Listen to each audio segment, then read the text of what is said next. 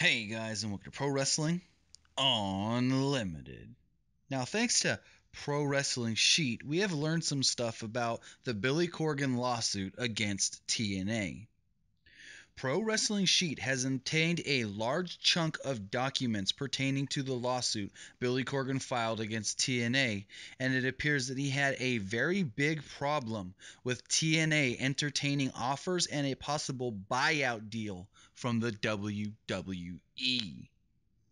According to the court documents, Corgan wants TNA to admit that they have defaulted on a loan that they were supposed to pay him back on in June.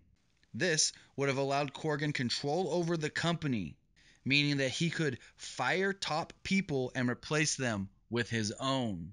The document also claims that he informed Dixie of the default a few days before Bound for Glory.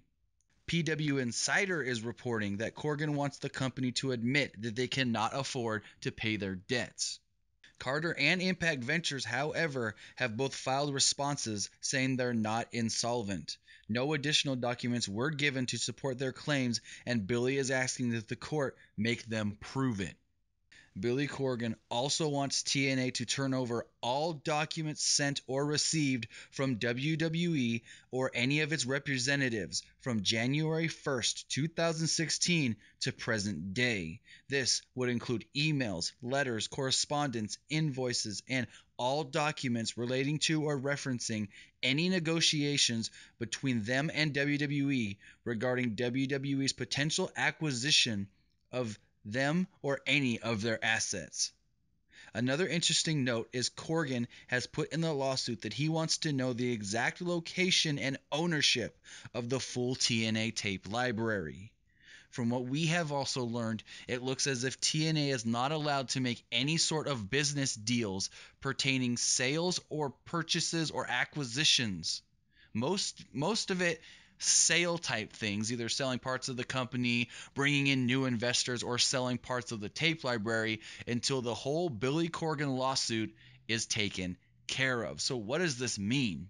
From what I have heard, Billy, when he found out that TNA and Dixie were talking with WWE, he got mad because he found out second hand. He didn't find out from Dixie. He didn't find out from John Gaborik. He found out from other people on the outside. He felt if he was such a big, investor in the company and a quote unquote president, he should have known that Dixie was entertaining offers from the WWE. And then when he found out, you know what, she's just taking my money and I'm not going to get this company, boom, that's when he struck with the lawsuit. So this is all very, very interesting.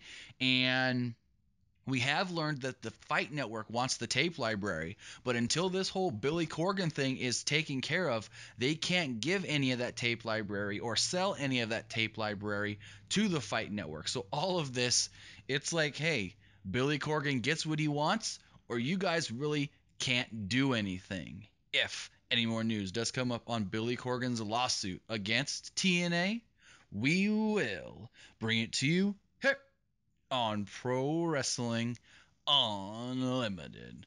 Remember, guys, comment below, like and share this video, like us on Facebook, and subscribe here on YouTube.